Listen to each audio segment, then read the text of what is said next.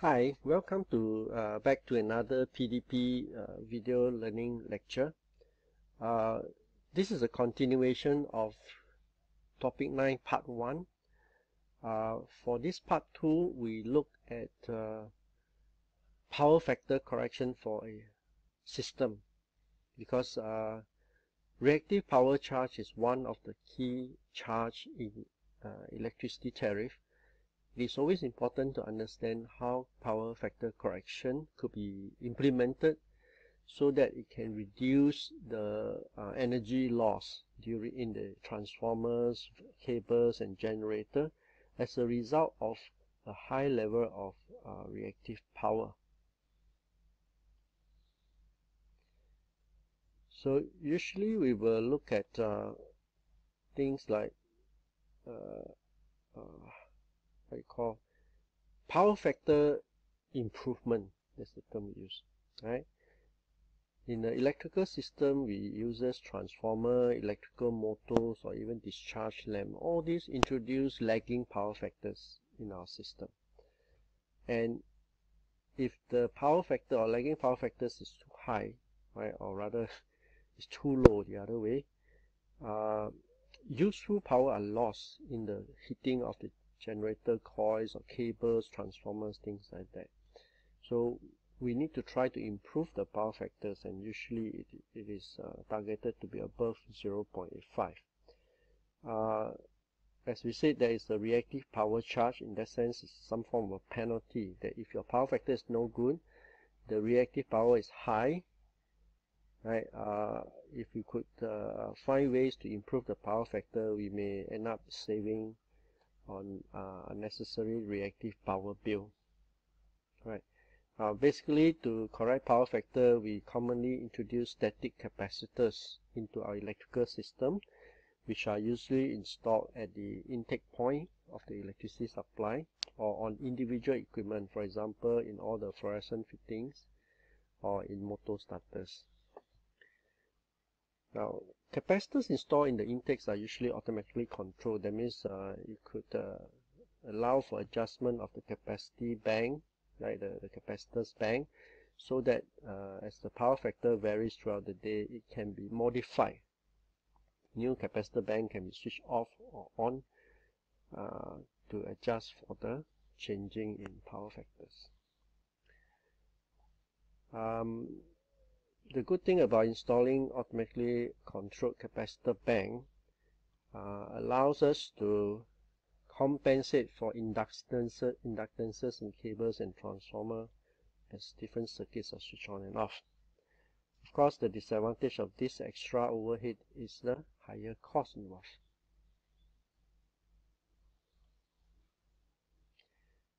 Power factor correction using static capacitors are based on two assumptions. Now, one is the constant load kilowatt and the constant kVA. So we'll use a constant kilowatt method. Right? How do we do it? Look at that.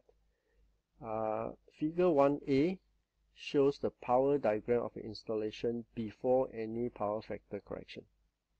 Figure 1b shows the power diagram with the power factor correction included. In other words, effectively we reduce the reactive power Q1 until it becomes Q2, right, where the real power P1 remains the same. That is the idea of improving the power factor.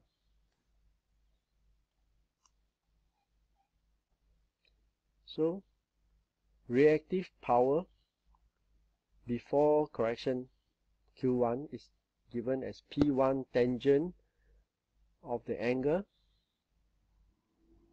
theta 1 kVAR, whereas reactive power after the correction Q2 is just P1 tangent of the new angle theta 2 kVAR. So the reactive power to be compensated is actually just the difference between these two. So it's Q1 minus Q2. So that's P1 tangent theta 1 minus P1 tangent theta 2. So that gives us the compensation required for reactive power is just the real power, bracket tangent first angle before compensation minus tangent angle after compensation. So that is the reactive power or capacitive power to be introduced. Let's look at one example here. Example 10. A shopping complex has a constant load of 3500 kilowatt. If the power factor currently is 0.8, what would be the rating of the capacitor bank in kVAR required to improve the power factor to 0.85? So the original reactive power is actually the real power, 3500, tangent of this angle, cos inverse of 0.8 will give me an angle. That gives you 2625 kVAR. The reactive power after the correction is 3500 tangent the inverse of the cosine of this number. So cosine inverse 0.85 will give me an angle. Tangent of this angle will give me this value, 2169 kVAR. So the rating of the capacitor bank that I need to introduce is actually 2625 kVAR minus 2169 kVAR. So the final answer is 456 kVAR. kVAR, R means stands for reactive power.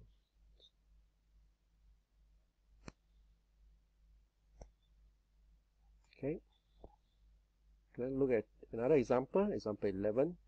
The power available at the factory is 1000 kVA.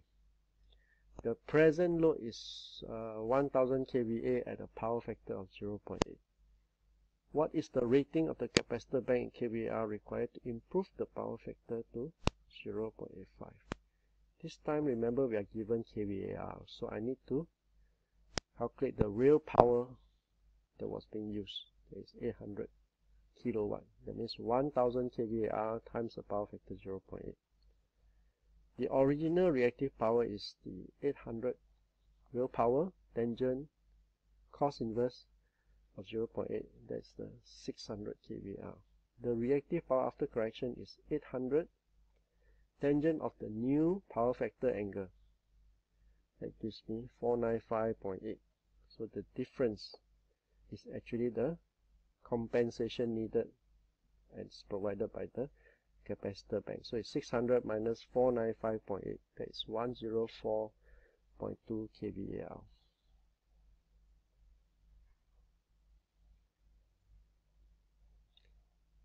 Right. Capacitor bank can be connected in star or delta. For capacitor banks connected in star, the value of the capacitors in each phase is given by the formula. Capacitance C is equals to Q in VAR divided by 2 pi F. F is the frequency of a supply. In Singapore, it's 50 Hz. V square is the voltage we need to apply, where C is the value of the capacitor in farads, Q is the value of the capacitor in kVAR, F is the frequency of the supply, and V is the supply voltage. Remember, line voltage. For capacitor bank connected in delta, this one was in star. The only difference now is I have an extra 3 at the bottom here. Right in delta, so let's look at example number 12. A shopping complex has a constant load of 3500 kilowatt. The electricity supply is low voltage, 400 volt, 3 phase 50 Hz. A 456 kVAR capacitor bank is required to improve the power factor from 0.8 to 0.85. See earlier example. We want to calculate the size of a capacitor in microfarad required if the capacitor bank is connected in delta, right? So delta, we need to use this formula. Size of the capacitor bank is Q over 3 bracket 2 pi F V square. So it's 456 times 10 to the power of 3 to convert it to VA. Divide by 3 times 2 pi times 50 Hz times 400 square. That gives me 3024 microfarad.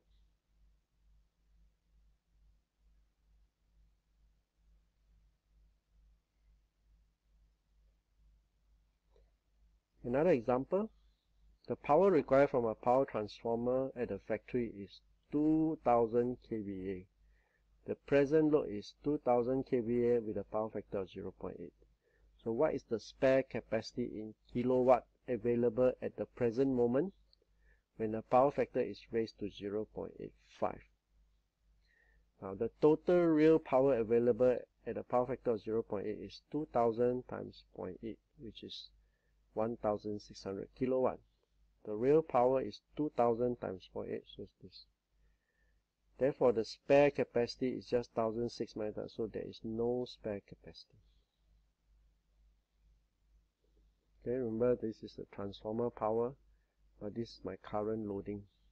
Okay, so the total real power available at the improved power factor of 0.85 is 2000 times 0.85 is 1700 kilowatt. But the current real power only needs 1600, so the spare capacity is 100 kilowatts. So this is the benefit of improving the power factor to 0.85. Finally, let's look at example 14. Example 14.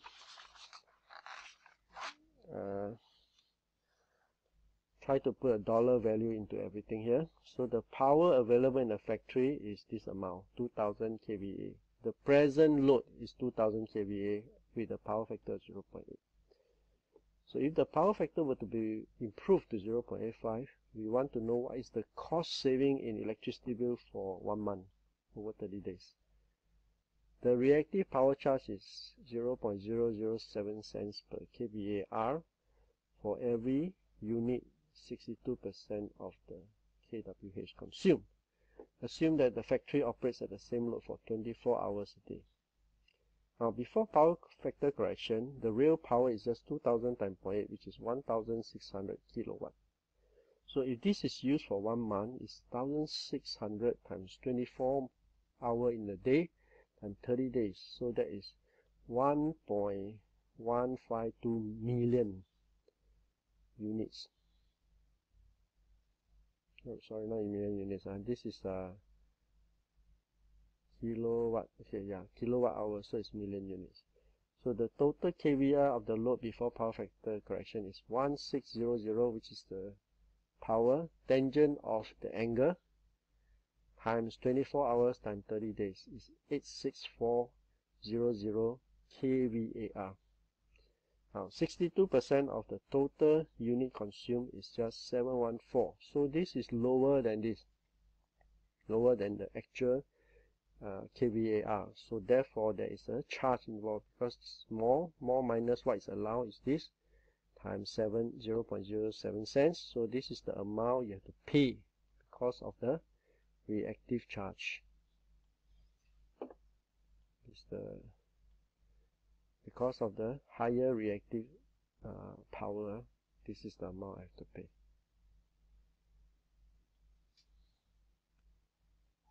Now, after the power correction factor, the original power was 1600 kilowatt, right? So this is the monthly consumption. But now with the power factor correction, the new angle is cos inverse of 0.85. So the actual VAR unit use, kVAR unit use has dropped. But compare this against the 62%, it is below now. So I don't have to pay any reactive power charge. Therefore, the saving is the amount that was paid for the reactive charge if the power factor was at 0.8. Alright, so this is up to here we are talking about power factor correction and why is it important for us to correct the power factor. Now the last section of this topic deals with energy management. Now energy management is aimed at optimizing the use of energy. What does that mean? It means that we have to find ways to save energy, right? Because we have to conserve the world natural resources. Singapore imports all our energy, raw energy, and then in a power station is converted to electricity. So if we use less electricity, we don't use as much natural resources in terms of natural gas. Because of lower electrical charge, we can then reduce our cost of goods and services. In addition, we also are being more friendly to the environment. Now, an energy audit is a study of energy usage in a company, or a building, a process, or even a piece of equipment, and then making recommendations for actions to reduce energy further. The study usually examines the area of energy consumption and identify where is the location of energy wastage, area where energy losses can be reduced, like in the case of power factors, it's in the cables, areas of equipment which require replacement because may be too old and using too much electricity, and newer equipment may be more efficient. As in Singapore, electricity is the main source of energy. Therefore, our focus is on how to control our uses of electricity. Now, electricity can be conserved by many ways, including control of use of artificial lighting. So where possible, we try to make use of natural lighting. We try to optimize the operation of aircon unit. We try to do maximum demand management. That means if we could use more energy during off-peak hour, things like that, we may cut down on having peak loads and so on. How do we control the power factor of the system? Replacing obsolete or old equipment with newer equipment may be more efficient, of course. And finally, we have to do housekeeping.